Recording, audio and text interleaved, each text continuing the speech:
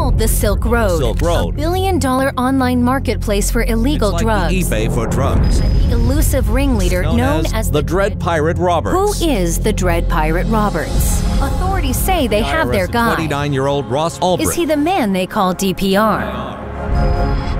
Plenty of evidence suggests that he was involved in the Silk Road.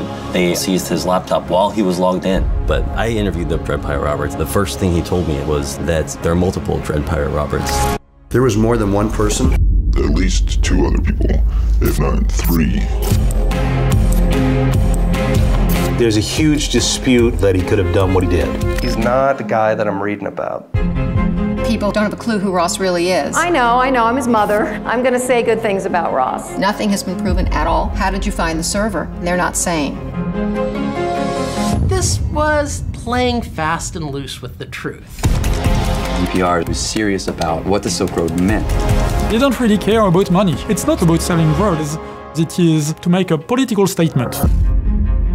Silk Road is not the first place to have sold drugs on the internet, and it won't be the last. The white knights in shining armor, that's a false narrative. We are the darkness.